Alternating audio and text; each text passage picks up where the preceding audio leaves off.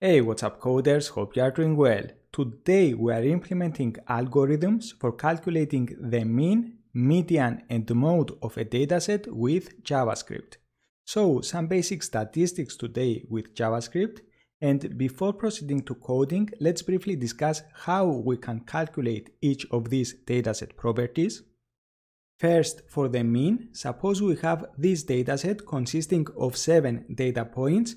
Could be, for example, a test score for a group of 7 students, and in order to calculate the mean, which is often represented by the X bar symbol or the Greek letter mu if we are talking about population mean instead of sample mean, but let's not get into more details.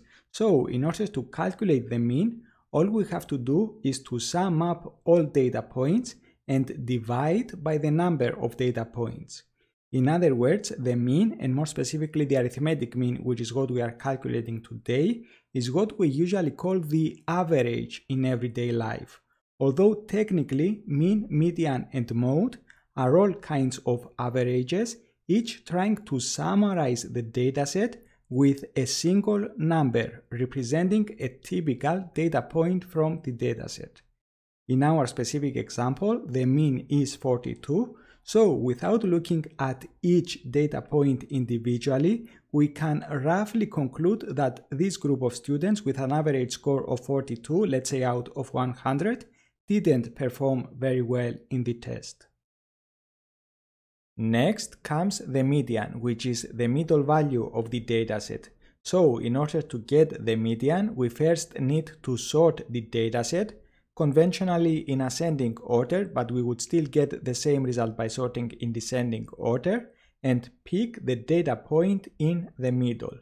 In this example, we have an odd number of data points, 7 to be specific, so the fourth element is in the middle.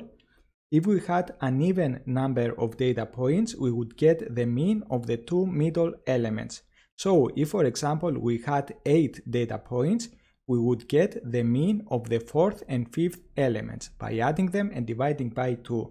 In our specific example, the median is 40, so half of the students scored less than that and half more. And finally, mode is the value in the dataset which occurs more often. If all values in the dataset appear with the same frequency, for example, if there are no repeated values, then the dataset has no mode. It is also possible for a dataset to have more than one modes. In our specific example, the number 25 occurs more frequently, and therefore this is the mode. So there you have it, the mean, median, and mode. Here are the numbers for our specific dataset. We can't say that one is better than the other, they are just different approaches for calculating the typical or central value of a dataset. That's why they are also called measures of central tendency. Usually they are used in conjunction with measures of spread or dispersion in order to get the degree to which data is distributed around the center. Such measures of spread are the range, which is the difference between the maximum and minimum value of the dataset, and variance, or standard deviation, which is the square root of variance. Today, however, we are only implementing algorithms for measures of central tendency.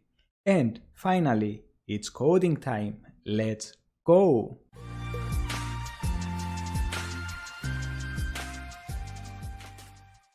Okay, in our editor, I'm using the Visual Studio Code editor. I've created a JavaScript file which I named statistics.js in order to run the code for this file and display the results here in the output so that we don't have to open the project in the browser. I'm using the Code Runner Visual Studio Code extension. And as a starting point, we have 3 empty functions for the mean, median, and mode, all taking an array as an argument for the data. Here we define a data array and log it in the console.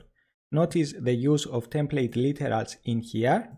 In order to run the code, we can right-click and select Run Code, or using the keyboard Ctrl+Alt+N. Let's run the code. And this is what we have so far.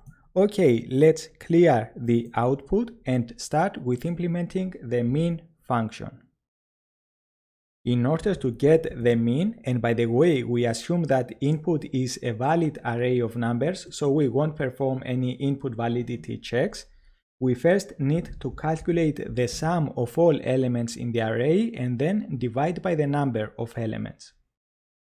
One way to get the sum is with a for loop, so starting with sum equals 0, we can loop through each element in the array and add its value to the sum.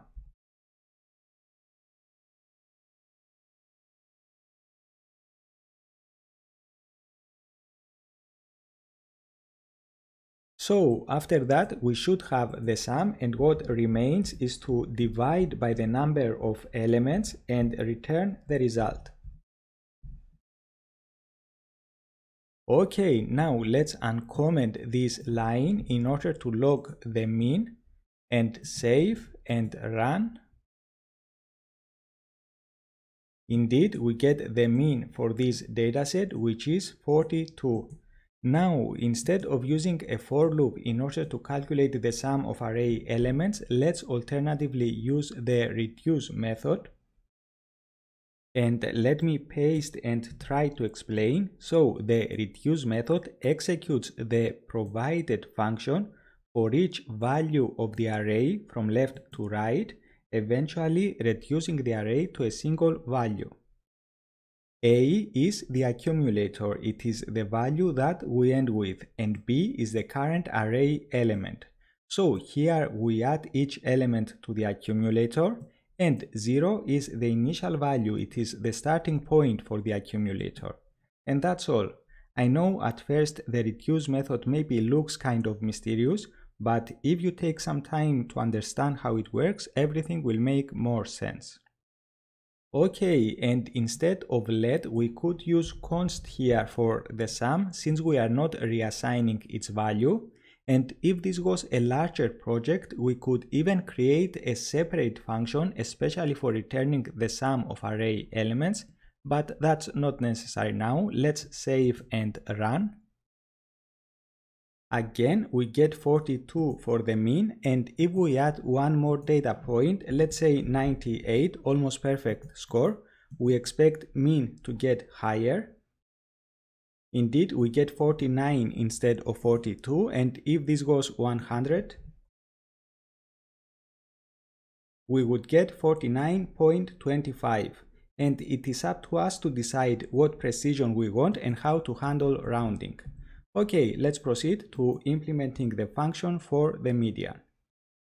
In order to get the median, we first need to sort the array and then get the middle value.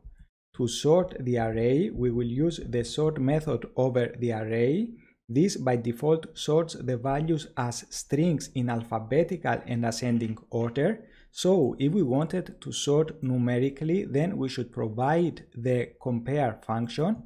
And this way we are sorting numerically in ascending order. If instead of A minus B here we used B minus A, then we would be sorting in descending order. And once we have the sorted array, what remains is to get the middle element. But we first need to check whether array has an even number of elements or not. Instead of using an if statement, let's go with a ternary operator. So if array has an even number of elements, or in other words, if the length of the array modulo 2 is equal to 0, in this case, we want to return the mean of the two middle elements. These are the indexes for the middle elements. So if, for example, we had an array with 8 elements, then middle elements would be the 4th and the 5th. And since array indexing is 0 based, the corresponding indexes would be 3 and 4. Otherwise, in case of an odd number of elements, we simply want to return the element in the middle. So if, for example, we have an array with 7 elements, then we expect this index to be 3, since the element in the middle is the 4th element. Indeed, 7 divided by 2 is 3.5, rounded down to its nearest integer is 3. Okay, let's uncomment this line in order to also log the median and run. We get that median is 40, and in order to make this a bit more obvious, let's also log the sorted data array.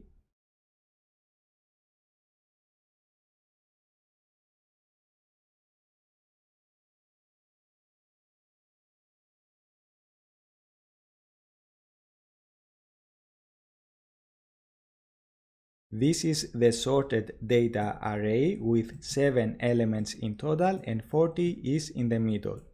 Okay, let's add one more data point and run. This time median is 47. This is the sorted data array with 8 elements in total. These two are in the middle. 40 plus 54, 94 divided by 2 in order to get the mean, 47. Okay, and finally, let's implement the mode function.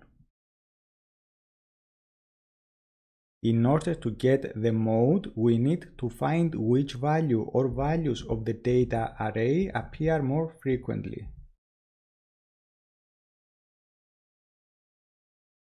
For this purpose, we will create a frequency table which will be an object with the data values as keys and their corresponding frequencies as values. And in order to fill in the frequency table, we have to loop through the data array. Let's do this with the for each method. So for each array element, we want to access the corresponding object property. Notice that lm is the key. If such a property does not exist, it will be created. And we want to increase its value by 1. However, if this is the first occurrence, then this will be undefined. Undefined plus 1 is not a number, which is not what we want. So in this case, we want to set its value to 1. This will be falsy and therefore expression will be evaluated to 1. Once we have the frequency table, we will loop through in order to find which data value or values appear more frequently. This will be the mode.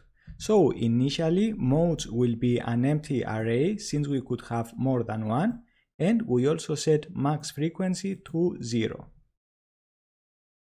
In order to loop through the frequency table object, we will use the for-in loop, which iterates over all object properties using the keys.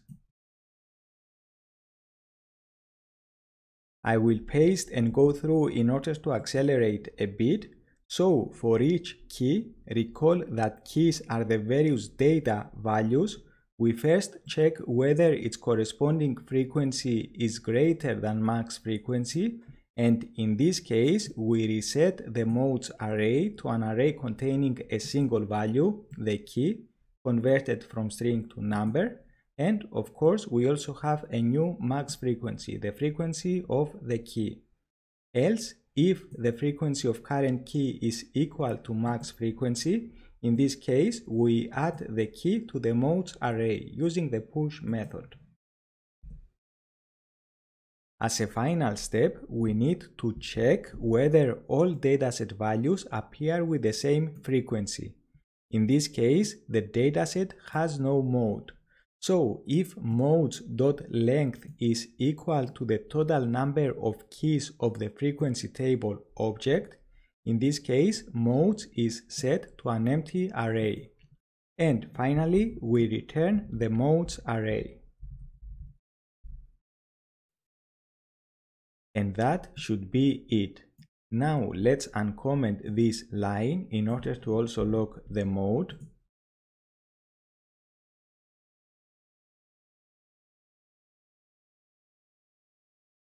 And we get that mode for this dataset is 25. Indeed, 25 is repeated twice, while all other values only appear once. If there were no repeated values in the dataset, for example, let's change this 25 to 32. In this case, the dataset has no mode. If we add one more data point repeating 54, so now the dataset has two values which are repeated twice, 25 and 54. In this case, the dataset has two modes, 25 and 54. As a final note, let's suppose that the person entering the data accidentally entered 540 instead of 54. So this data point is now an outlier. If we run, we can see that the mean doesn't make much sense anymore. On the other hand, this has little effect over the median and mode. So, in general, the mean is much more sensitive to extreme values than the median or mode, and that's a fundamental difference between them. Okay, that's all guys. Feel free to expand on this, maybe by also calculating measures of spread or other statistical values. That would be a nice exercise. And you could even take it a step further by creating a user interface, maybe a statistics calculator. I hope you enjoyed this video and got some value out of it. If you did, don't forget to like, share, subscribe. Until next time, keep coding, keep improving, and enjoy the journey. Take care. Bye. And remember, don't be mean, be above average. Okay, bye.